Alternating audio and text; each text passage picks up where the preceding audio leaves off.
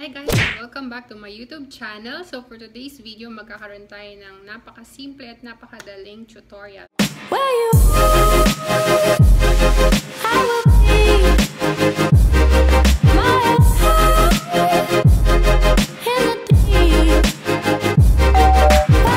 Yung updated ko na everyday drunk blush makeup sa mga nagmamadali dyan na gusto lang ng drunk blush yung look. Ayan, ito napakadali para sa inyo guys. So ayan, mag-start na tayo. Featuring nga pala yung lip tint ng Everbilena. So gagamitin ko yung lip tint ng Everbilena for my drunk blush makeup tutorial.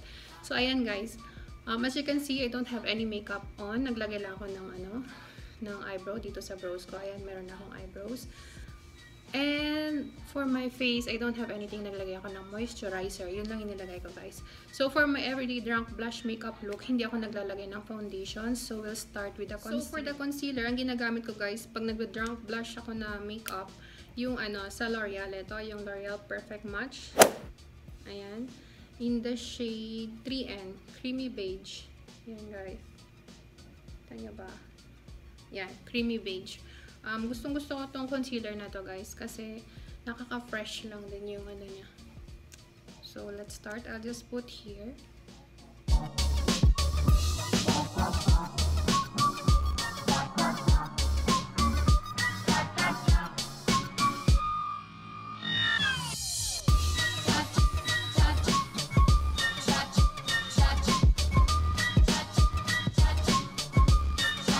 Spread natin siya with a brush. This puffy brush, ito yung pang-spread natin.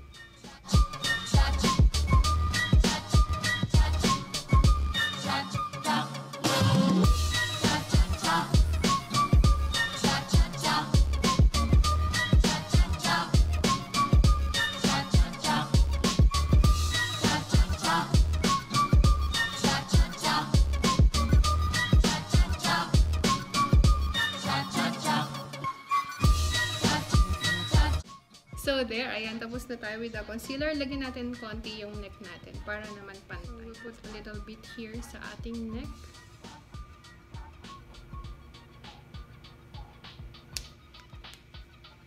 And spread.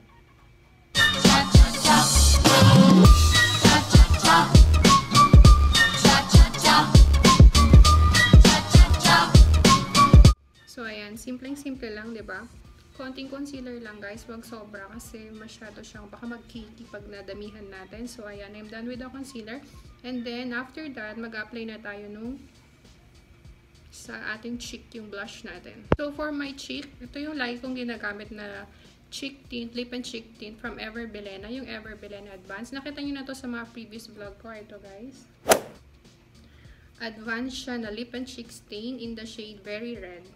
Gusto ko to guys kasi nakaka-fresh lang din yung niya, yung look niya kapag ginagamit ko siya as my drunk blush makeup.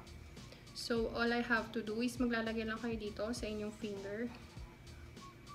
Depende sa amount na gusto nyo, and then you spread it here.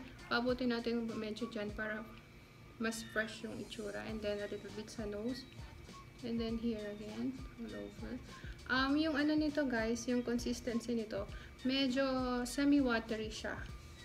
Kaya madali siyang i-apply. Tingnan nyo guys. Diba? Ang dali niyang i-apply.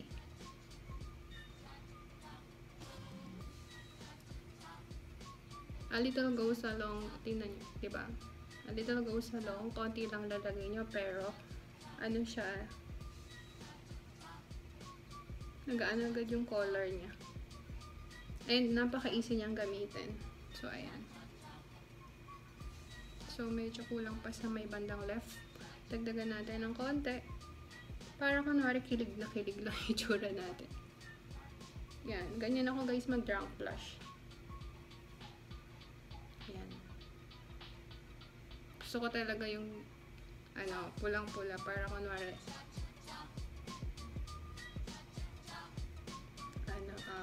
fresh ang look. Diba?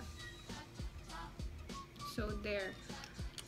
I highly recommend this Everbilena na cheek stain guys. Itong Very Red. Pinabili ko lang din to sa Pilipinas. And then after that, move na tayo sa ating lip tint. So, Everbilena din siya, guys. Maraming nagtatanong sa inyo ano yung ginagamit kong lip tint. So, there you go. Makikita nyo na siya. And nakita nyo na to sa mga previous vlog ko din. Ito yung lip tint ng Everbilena Advanced. Ayan. In the shade Mandarin Muse. Ayan, guys. Mandarin Muse yung shade niya. So, for my lip tint, nag-apply lang ako sa my lower.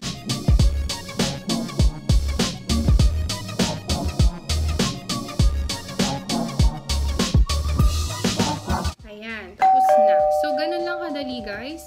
Featuring this Everbilena na lip tint na super ganda talaga, guys. And then, you know what? Ang maganda dito sa lip tint na to, hindi siya nakaka-dry ng lips. Unlike the other lip tint na na-try ko, nakaka-dry ng lips. Ito, hindi siya nakaka-dry ng lips, guys. And long-lasting yung tint niya kapag ginamit niyo siya sa inyong labi. Pwede nyo rin siyang gamitin sa guys, sa inyong cheek. Pero, ako kasi, most of the time, ito yung ginagamit kong cheek stain ko, yung sa Everbilena, yung very red. Kasi yun, madali siyang i-apply. So, that's all. Napakadaling gawin. Drunk blush makeup look for your everyday makeup. Ayan, guys. Sa mga gustong mag-try, you can try this makeup. And that's all for today's video. Hope you guys like and enjoy this video. And if you did, don't forget to give it a like, comment down below, and subscribe to my channel. Thank you guys for watching, and I love you all. Bye!